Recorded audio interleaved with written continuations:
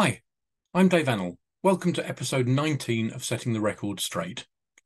If you've watched episodes 3 and 4, which focused on Meards Street in Westminster, you'll know that I like to use maps and other contemporary documents to help me to identify the actual buildings in which the subjects of my research lived. In this episode, I want to explore this idea a bit further and demonstrate a method that I use to trace addresses over hundreds of years and to show how it can work even when we don't have house numbers to help us. We're heading right back to 1797 and a land tax register for Mile End Old Town, part of the ancient parish of Stepney in the East End of London. This is the section covering Crombie's Row, a row of three-storey terraced houses built sometime in the 1790s. At the time the houses were built, they were completely surrounded by fields. This is the terraced row as recorded on Horwood's Map of London, published between 1792 and 1799. Note that it's called Doran's or Duran's Row here, and if we go back to the 1796 Land Tax Register, we can see that one of the occupiers was a man called Martin Duran.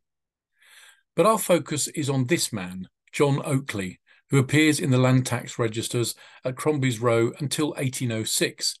Then from 1807, we find John's son, Francis Oakley, in the registers. Eventually, Crombie's Row became the established name of the row of terraced houses, and in 1820, we find Francis still listed in the land tax registers there. This is where the real work starts, because although we know that Francis was living in Crombie's Row, and we know where Crombie's Row was, we don't know which of the terraced houses was the Oakleys. It's clear from other records that Crombie's Row was extended over the years at both ends, and although the houses are numbered on Horwood's map and on Faden's 1819 revision, we just can't use the numbers to help us. What we can rely on is that the compilers of the land tax registers listed the properties in the same order each year, and it's this that allows us to work forward step by step and to track the occupants of each property over the years. The method I've used here is to list the names of the occupants of the two properties either side of the Oakley's house, and to keep doing the same thing with the land tax registers for every second year. I continue with this exercise up to 1832, the last year for which detailed land tax registers like this were compiled, and ended up with this. As you can see, the Howes are the only ones who are present throughout the period. The property occupied by the Oakleys was later occupied by what appears to be some businesses, while the other neighbouring properties show quite frequent changes of occupancy, but with enough instances of the same name appearing over 2 or 3 registers to convince us that we're definitely looking at the same properties listed in the same order. From 1841, we can of course use census returns to help us with this exercise, although it's fair to say that the information from the 1841 census isn't as useful as it might be, as house numbers are infrequently recorded, and the double-line divisions shown on the page denote separate households, not necessarily separate physical buildings. Nevertheless, we can see the names Howe, household, and Lerber in consecutive households here, and we can also add the names Harrington and Pierpoint, which tie in with details from later records. Trade directories are another useful source, and from the 1840s we start to get separate sections arranged by street. Of course, not everyone's going to be listed, but despite the occasional gap, we can still get some very useful information from them. The 1850 Post Office Directory of London provides us with the first reliable set of house numbers for Crombie's Row, and we've got enough here to enable us to line up the names of the occupiers with the previous lists of unnumbered houses and work out that the 5 houses we've been looking at became numbers 19, 20, 21, 22 and 23 Crombie's Row.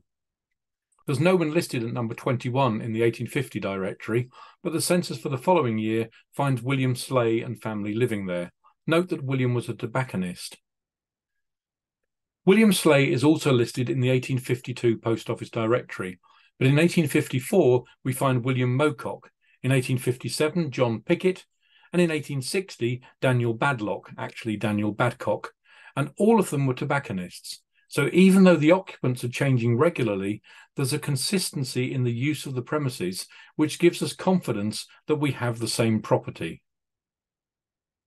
I continued this process, adding names from censuses and trade directories right up to 1871, and this is what my document looked like then. We're still seeing very good evidence that we're dealing with the same properties and that we're maintaining a secure line of continuity. We can now be fully confident that number 21 Crombie's Row was the house formerly occupied by the Oakley family, and when we look at the directory for 1874, we find yet another tobacconist at number 21, George Edward Pullen. But this was a year when a huge change took place. The various terraces that made up Commercial Road East were incorporated in the main road and renumbered, with odd numbers on the north side of the road and even on the south side. The name Crombie's Row disappeared.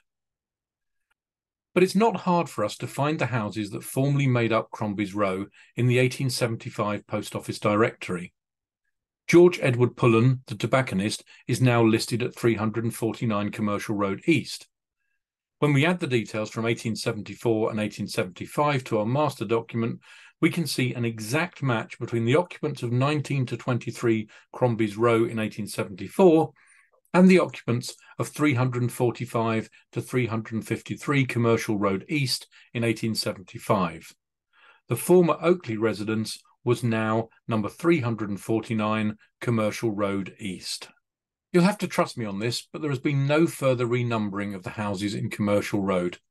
And remarkably, despite the twin effects of the Blitz and post-war town planners and developers, the row of terraced houses is still there today, virtually intact. And if we go to Google Maps Street View, we can see number 349 as it is today. The two properties immediately to the east were apparently pulled down and a synagogue built in their place in 1921. But number 349 is still there, the very same building that John Oakley moved into in the 1790s. Of course, the area would be unrecognisable to the late 18th century inhabitants, but if we view the terrace from above, as it is today, the property boundaries are almost identical to the view we got from the 1790s map. I hope you found this useful. If you've had any success doing something similar yourself, or if you have any suggestions for other sources that you might use, please let me know in the comments below. Thanks for watching. I'll be back soon with another episode of Setting the Record Straight.